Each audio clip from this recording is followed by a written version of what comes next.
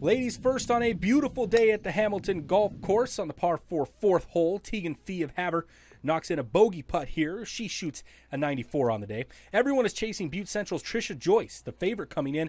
Her approach on 4 ends up a bit short, and then her birdie putt does the same, but she would make par on the hole and shoot a 75 to take a 3-shot lead. Laurel's Haley Adams chipping on the par 4 fifth comes up close to the pin, but she'd miss the par, have to settle for a bogey, shot a 92. Corvallis freshman Macy Greenwood putts from the fringe a bit too strong. She'd also miss that putt and settle for bogey on 5, but she's the only one in striking distance of Joyce after shooting a 78.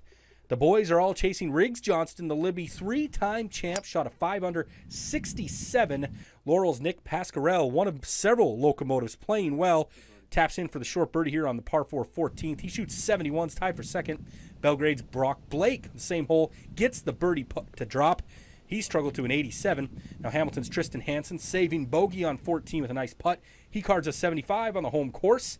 Now to 16, where Havre's Tyrell Jersum with the nice chip to within a few feet. He would easily make par. The final round in Hamilton tees off tomorrow morning.